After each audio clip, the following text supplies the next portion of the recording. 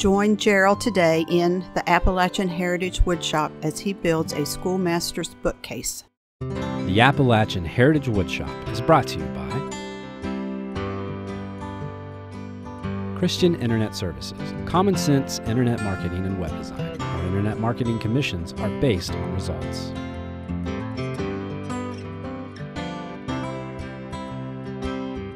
Robinson and McElwee, thinking business, practicing law.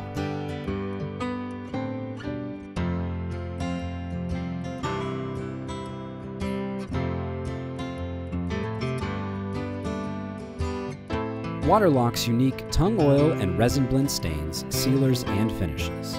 The go-to finish for wood enthusiasts since 1910.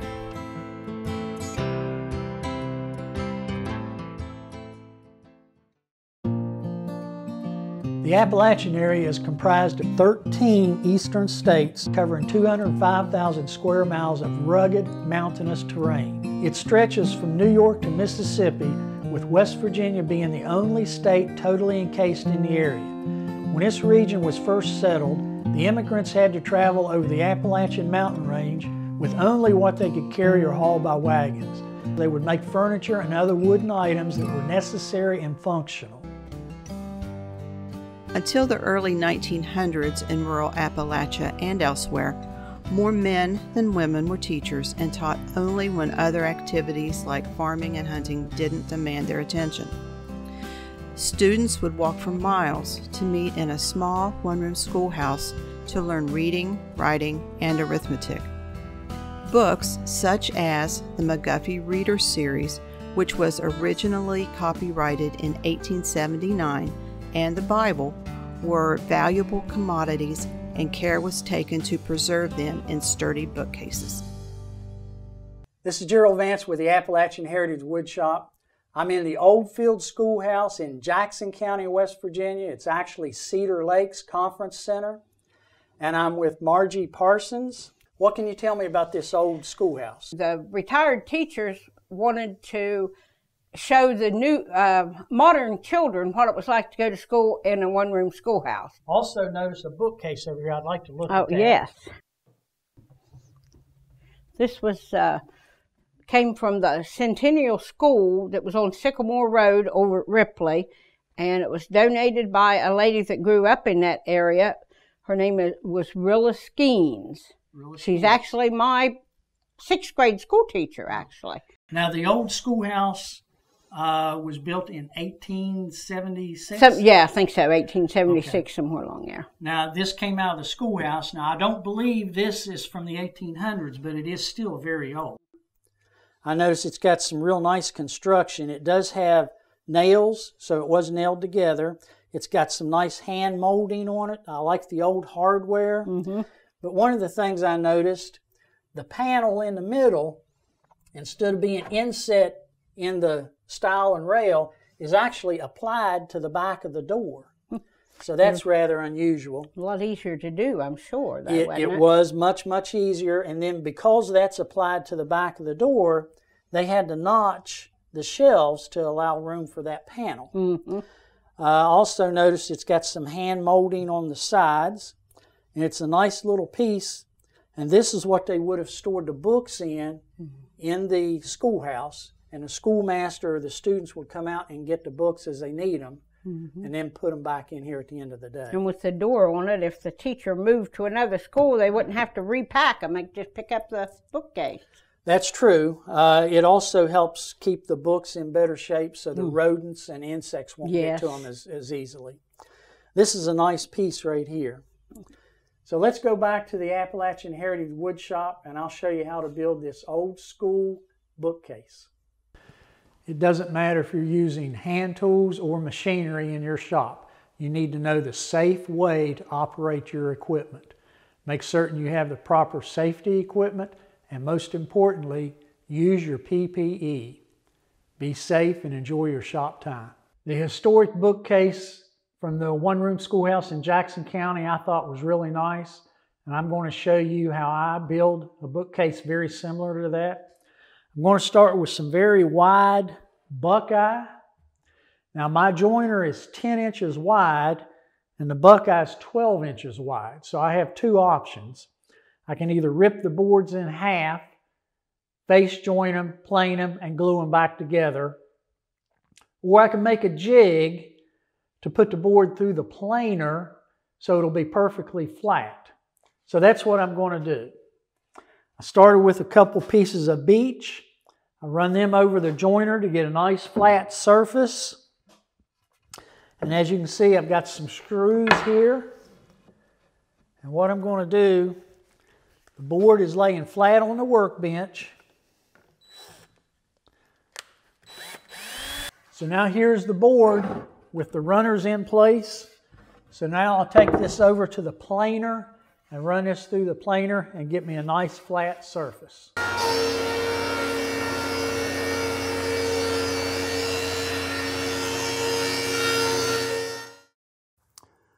Okay, now that I've got the boards dimensioned, I'm ready to glue up the boards for the shelves. If you remember the sides and the top, I dimension those without ripping them. The shelf boards I ripped to make it easier to face joint. Now right before I ripped them, if you look on the edge, you'll see I put a mark and numbered them. So now when I put them back, I've got the correct pair together so the grain will line up and it'll look real good. So now it's just a matter of gluing it together.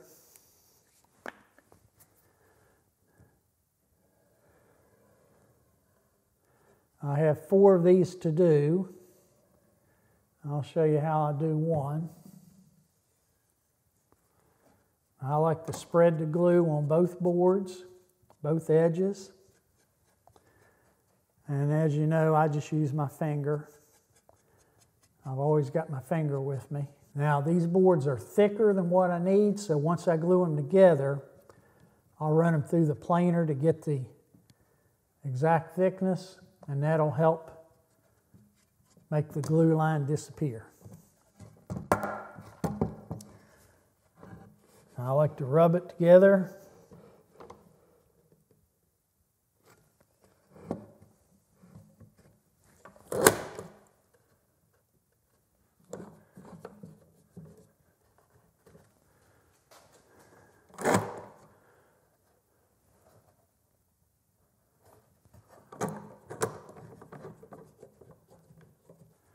Now, because I'm going to run this through the planer, I'm just going to wipe the glue off so it doesn't dull my blades. And then, of course, any glue residue on the surface gets planed away.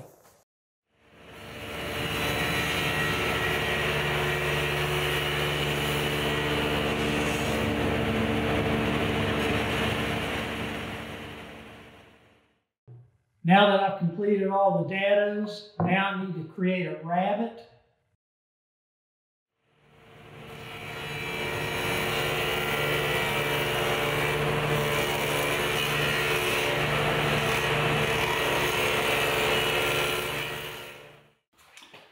The shelving boards have been dimensioned to the correct size except for the thickness. I deliberately made them a little thick. I created a 13/16 dado. The shelving unit is thicker than that, so now I'll run it through the drum sander to get it to the perfect thickness so it'll fit the dado.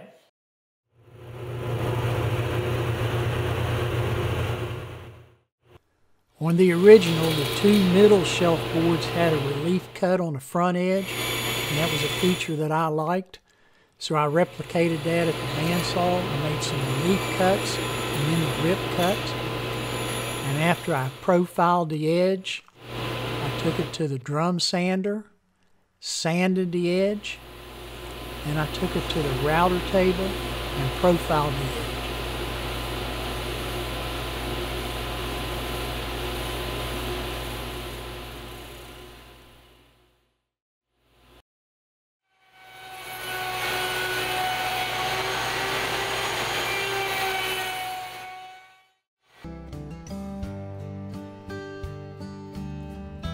When I go to glue it up, I prefer to put glue on all of the dados. It takes a little bit of time, but it's worth it to ensure I get a good bond. Also like to wipe up any glue squeeze out. Get the surface wet. If there is any squeeze out when it clamps, it doesn't adhere bad.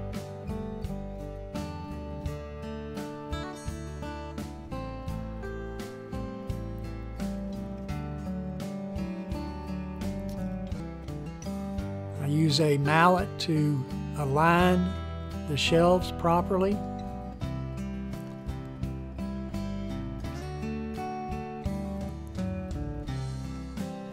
I like using the K-body clamps. This carcass is so wide it takes several clamps. The K-body clamps are good because they apply good pressure, but more importantly, they help to align and square the carcass.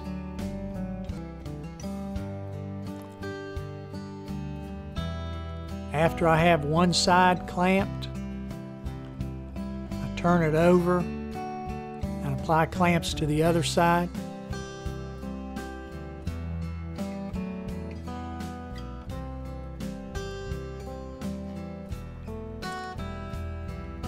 This ensures that the shelves make a good glue bond in the dado.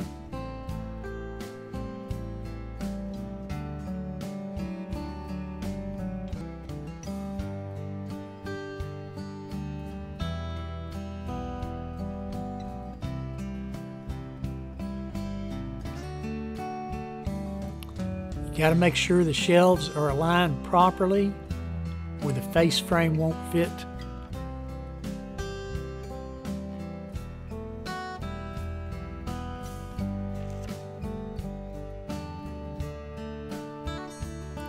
And it does take a lot of clamps.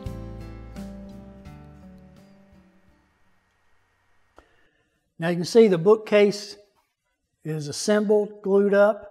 I'm going to set that aside.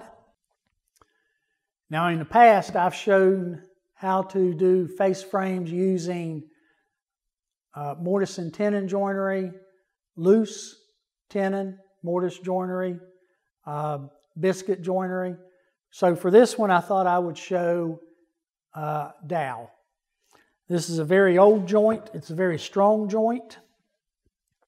And the way I like to do it, I like to take a square and clamp it down to a flat surface. And I can take the stile and hold it right against the square and my rail and just slide it right up, and it matches perfectly. Because each one is different, I need to mark it. I've already drilled a hole in the stiles. Now on a wide rail, it doesn't matter, but on the narrow rail like these, it does matter. So I offset the holes just slightly so they're not in the same grain. So that's going to make it a little bit stronger. Now in order to transpose this hole from the stile to the rail, I'm using a little device called a center finder. They come in different sizes, and as you can see, these are the small ones, 1/4 inch. They fit right in there. Now this is where the square comes in handy. I need to make sure that the edges align properly.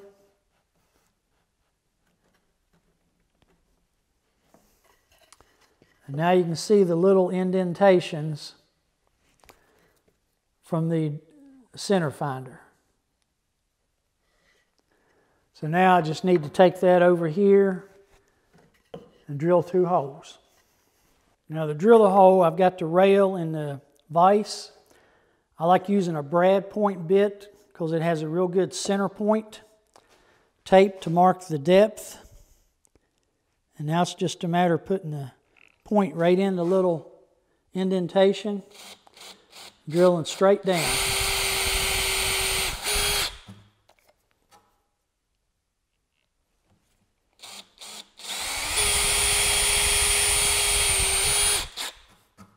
Now I need to take my center finders out.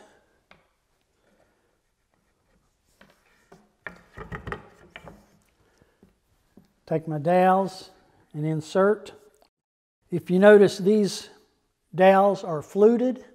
The reason they are fluted is so when they're inserted into the hole, the glue can come up the little channel and it will not build up pressure at the bottom of the hole. And it will also allow the gas to escape. Now, if you don't buy the dowels already fluted, you can take a regular dowel pin and a pair of pliers and just create your own flutes. Okay, so now just insert the dowels into the stiles, take the rail and slide it right up on it. There it is. Now it's ready to glue and clamp in place. As you can see, I've already got the face frame glued onto the carcass. Now, as far as I'm concerned, there's two easy ways of doing it. One is to face nail it, and the other is to glue and clamp it. I did not want the nails to detract from the beautiful grain, so I took the time to glue and clamp this in place. When I do that, I usually make the face frame about 1/8 of an inch oversize, let it overhang 1/16 of an inch on both sides, and then trim it with a flush bit in the router. Now let's give it a go and see what happens.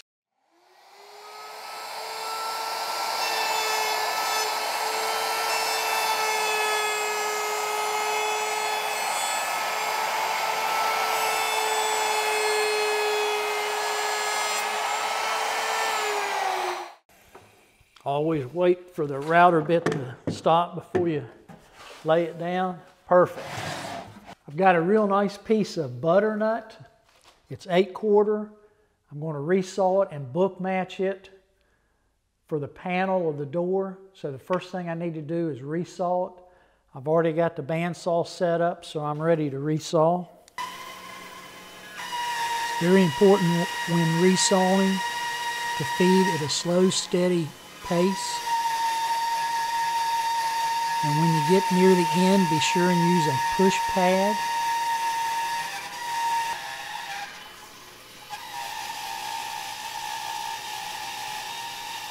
Push pad will protect your fingers. There you have it.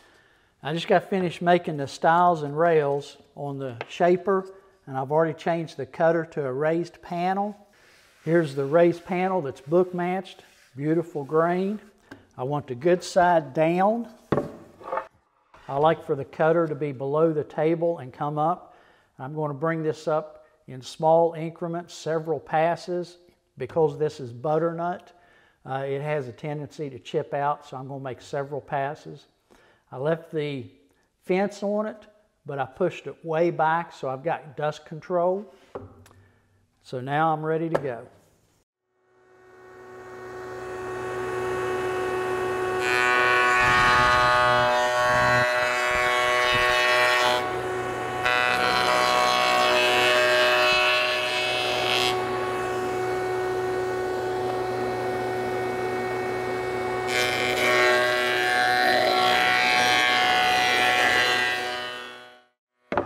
Now that I've got the front of it raised, I need to cut a relief on the back so that it will fit in the slot. So I'm going to lower my raised panel cutter and use the same cutter.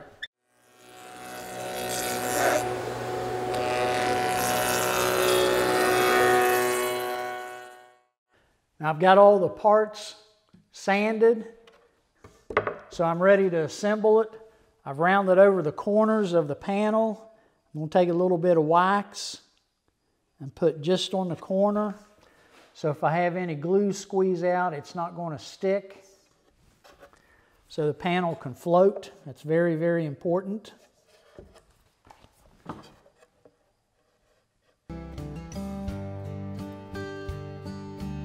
When gluing up the stiles and rails, commonly known as cope and stick, you have a lot of glue surface, so you need to take your time and make sure all of the surfaces have adequate glue.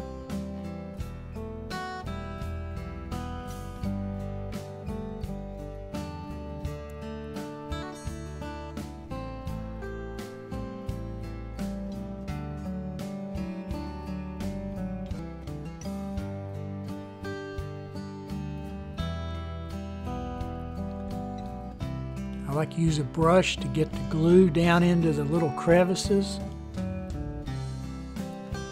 And I also like to have a paper towel with a little bit of water to wipe up any glue squeeze out.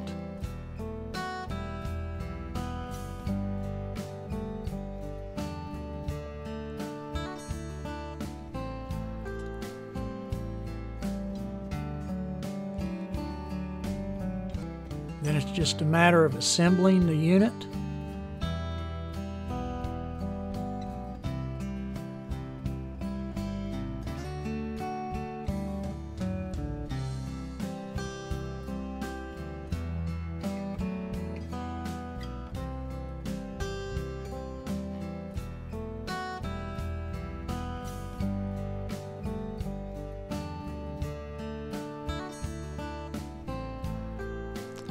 And then it's ready to clamp.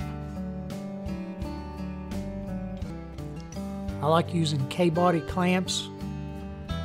They not only apply a good pressure, but they are also self-aligning and squaring.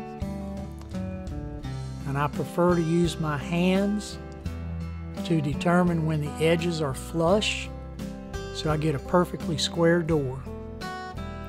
And of course, clean up all of the glue squeeze out.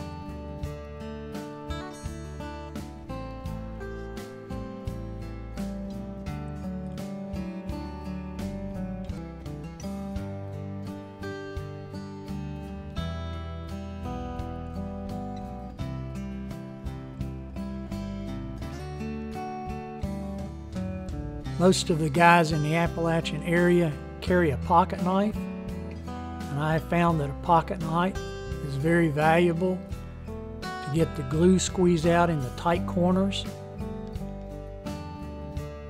And I always have one in my pocket. They're very handy.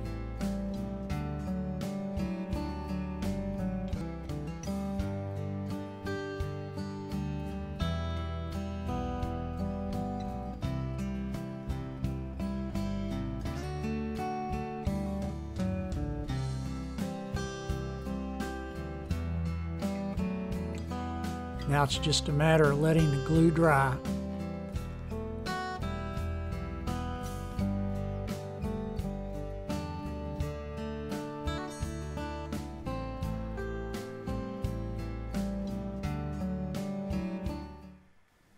And there you have it. Now I'm ready to hang the door, and the first thing I want to do is put the hinges on the door. So the way I like to do it, I like to take the hinge, lay it on there, take a knife and mark the edges, and with a chisel, chisel out a little V groove right at the edge there. I've got it in a vise. I take my trim bit, set the depth of the bit to the thickness of one of the leaves on the hinge, and now I'm ready to route. And I just freehand route close to the line and then clean the rest of it up with a chisel.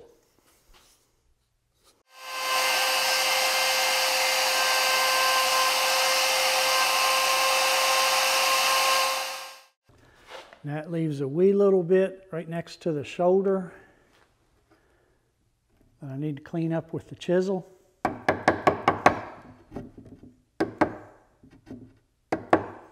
The back is made up of 1/2 inch buckeye that has been shiplapped. I just need to line it up and give it a quick shot.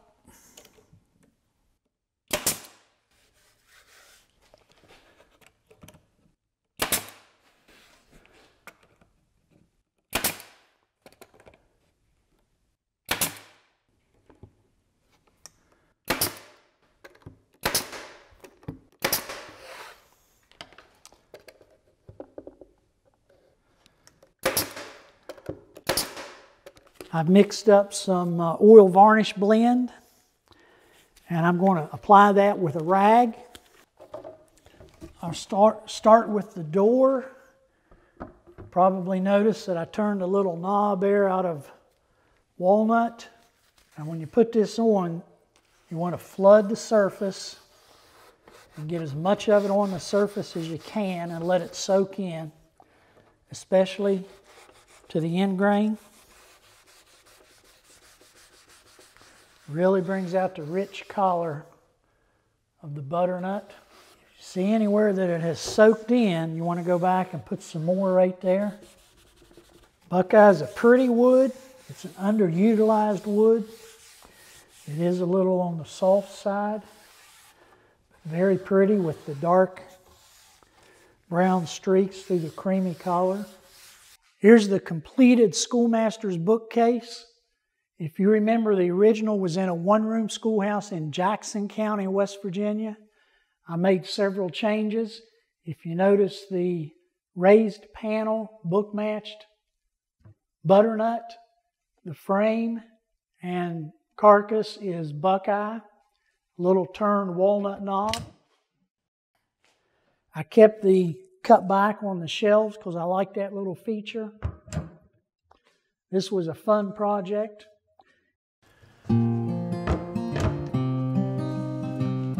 If you're interested in any information or plans on any of the items featured on the Appalachian Heritage Woodshop, just check out our website, AppalachianHeritageWoodshop.com. Remember, be proud of your Appalachian heritage.